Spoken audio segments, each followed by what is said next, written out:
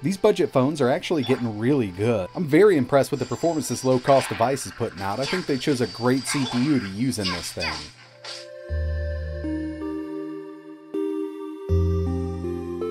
What's going on, everybody? It's ETAPRIME back here again. Today we're going to be taking a look at the brand new Celero 5G Plus from Boost Mobile. Now this is a $150 device that I think is well worth the price here. In the past, we actually took a look at the first gen Celero 5G. It's a pretty decent device, and you could usually pick those up for around $60 from Walmart. 5G Plus version is coming in a bit more. Over on Boost Mobile's website, it's $150, but you're actually getting quite a bit when you compare to other higher-end devices on the market right now for, $700 to $1,000. This is a launch edition, so we do have kind of a special color here. Over on the website, I think you can pick up the silver version, but as you can see, we've got kind of that Boost Mobile orange with this unit here. And we do have some significant upgrades here when you compare it to the original Celero 5G. The display is a 7-inch IPS with a refresh rate of 120 Hz. We've got a Snapdragon 695 CPU, 6 gigs of RAM, and a 50 megapixel camera around the back here. So yeah, it's definitely a welcome upgrade when you compare it to the specs of the original Celero 5G, and overall, it's not a bad device given the price here. Another thing we have that a lot of higher end phones don't have nowadays is a 3.5mm audio jack down here. We've also got USB Type-C. It does support a micro SD card. We've got our SIM card / SD card tray over here. And on the right hand side, we've got our volume rocker and our power / fingerprint button. It does have a fingerprint sensor built in. And like I mentioned, around back here, we've got a 50 megapixel camera. Now when it comes to the specs of the new Celero 5G Plus, for the CPU, we have the Snapdragon 695. This is an 8-core ARM SoC. We've got 6 A55 cores at 1.8 GHz and 2 A78 cores at 2.2. The GPU is the Adreno 619. We've got 6 gigabytes of RAM, 128 gigabytes of storage, plus we've got a micro SD card slot, and I've tested up to a 400 gigabyte card in here. I haven't gone up to 1 terabyte or anything like that. A 7-inch IPS 120 Hz display with a resolution of 1080 by 2460, 5000 mAh battery with 15 watt quick charging capabilities, and this is running Android 12 right out of the box. One thing I would love to see in a future revision of one of these devices is a dual stereo speaker setup. Unfortunately, this only has a mono speaker built in. Overall performance here with the Snapdragon 695 is really snappy. It can be compared to something like a Snapdragon 888, but we're really not paying those prices. This is coming in at $150, and when you compare it to 888 or even Gen 1 prices right now, we're talking about a significant discount on a device like this. The screen on this device is massive, coming in at 7 inches, and we do have that refresh rate of 120 Hz. This can be disabled from software if you want to. And right now, really, the only bloat that was installed on this unit right out of the box was the Boost Mobile app itself. As you can see, we've got full access to Google Play. This does have Wi-Fi 5 built in and Bluetooth 5.0, and obviously we've got 5G connectivity. It's right in the name there, the Celero 5G Plus. This is one of those CPUs I personally haven't tested on the channel. I was really excited to see how it performs with gaming and emulation, but the first thing I wanted to take a look at were just some benchmarks that I usually like to run on these devices. And first up, we have Geekbench 5, single core, 665, multi, 1799. Definitely fallen behind flagships on the market, but when you compare it to other similarly priced devices on the market right now, we are coming way ahead. A lot of those use a lower end MediaTek CPU. Next up, we've got a GPU benchmark with 3D Mark Wildlife. This tests the Vulkan performance, 1212. And finally, Antutu coming in with a 390,360. Not bad given the price here, but these are synthetic benchmarks, and now it's time to test out some real native Android gaming. Then we're going to move over to some emulation. And first on the list, we've got Minecraft, where it's 16 chunks, fancy graphics is on, and we know that this game's been on the market for a while, but some of these lower end devices do struggle to run it. This one's definitely not one of them. I mean, it's running really well, and I still like to throw this in because there's a lot of people out there that play Minecraft on their device. With this one here, you're not going to have a problem running it.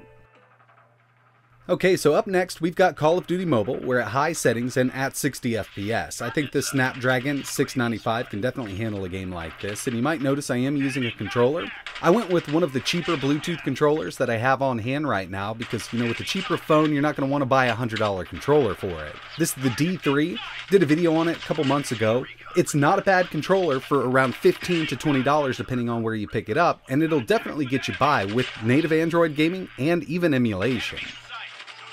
And the final native Android game I wanted to test here was Genshin Impact. If you've got a lower end device, you know how hard this can be to run. And right now on the Celero 5G Plus, we're at low settings, 60 FPS. You could go to 30 medium if you want to, but I wanted to see if it would even handle 60 FPS, and as you can see, this is a very playable experience. I wouldn't mind jamming on this all day long.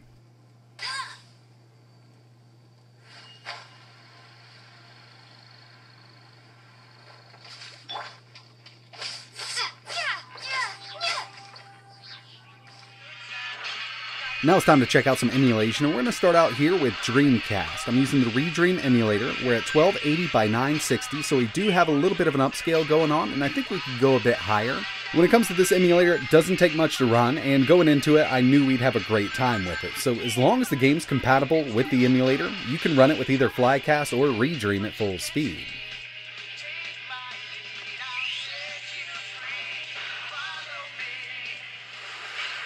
Checking out some PSP using PPSSPP, Vulkan backend, 2x resolution with Tekken 6 here. And you know, with these mid-range or harder to run games, I'd say 2 to 3x is really the way to go. But with the easier to run stuff, we can go up to 4 and 5x.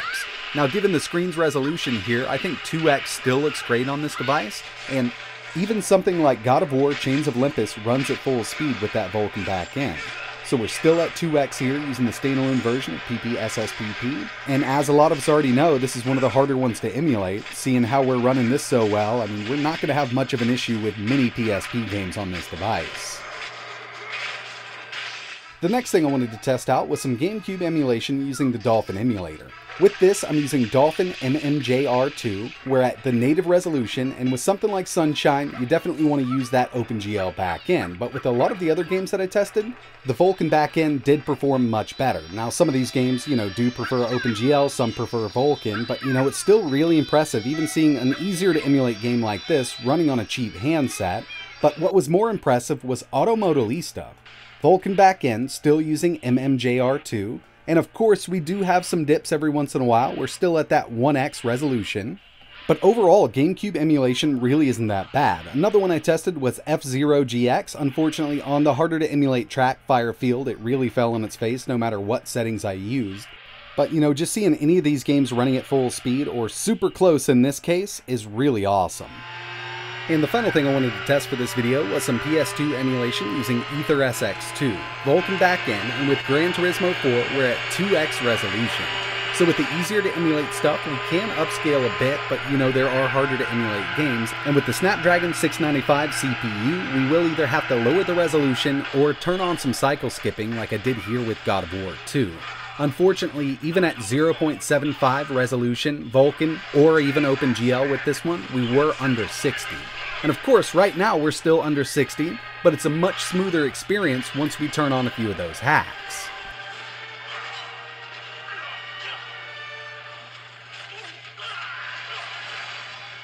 So far, I've been having a great time with the Celero 5G Plus. I do love this bigger display. It's not on par with something like a Super AMOLED display, but the price really does reflect that. We're only working with an IPS here. I think for the price, it's a pretty good phone, and it's actually putting out some decent performance here with that Snapdragon 695. Would have been nice to see 2 speakers built into this. We've only got that mono speaker, and it's actually really easy to kind of cover that up while you're gaming. But overall, not bad for a $150 handset. I'm going to spend a few more days messing around with this device, and in the meantime, if you think of anything you want to see running on this, just let me know in the comments below. But if you're interested in learning a little more about the Celero 5G Plus, I'll leave some links in the description. And you know, if you go into a device like this and you're looking for a cheap controller, that D3 isn't top of the line, but you can pick it up for around 15 bucks, and like I mentioned, it'll get you by with gaming and emulation. That's going to wrap it up for this one. If you've got any questions, let me know in the comments below. And like always, thanks for watching.